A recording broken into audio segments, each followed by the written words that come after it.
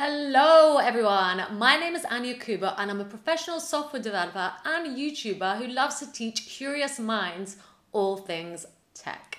Today, I will be teaching you how to use Anima in order to seamlessly transform your team's Sketch, Adobe XD or Figma designs into HTML or React code in minutes. Anima is a collaboration tool for designers and developers where designers can create code-based high-fidelity prototypes and share it with developers, which in turn can translate it into React or HTML in minutes. So, what are we waiting for? Let's get started. Okay, so here we have our design. It is a prototype that's been built in Adobe XD. It is simply the platform that I've chosen for today. However, as mentioned, Anima is compatible with Figma and Sketch as well. We now need to head over to the Anima platform itself to get this design loaded into it with one swift click.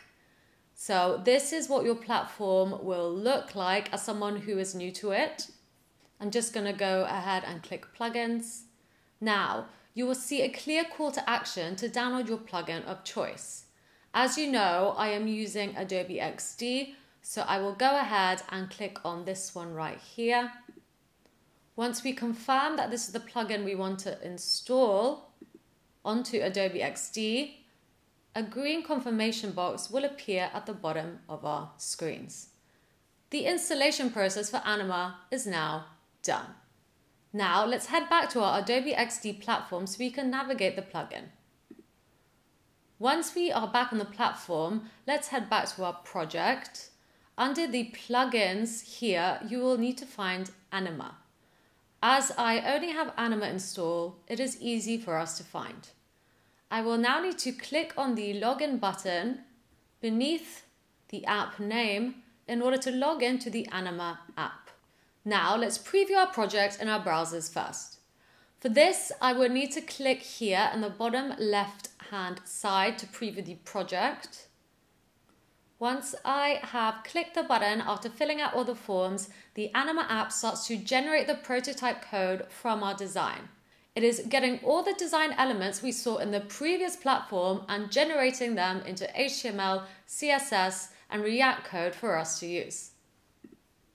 Now, once that is done, if we look on the top here, we can also select if we want to view the project as a responsive site, a desktop version, a tablet, or a mobile.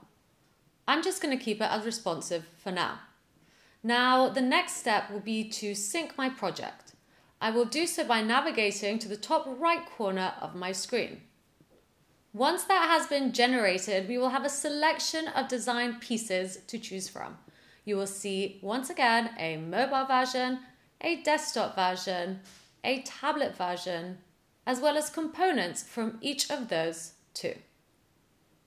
So, in this video, we learn how to get started by signing up to Anima and importing static designs into the platform. Next up, let's talk a little bit about how we get that code.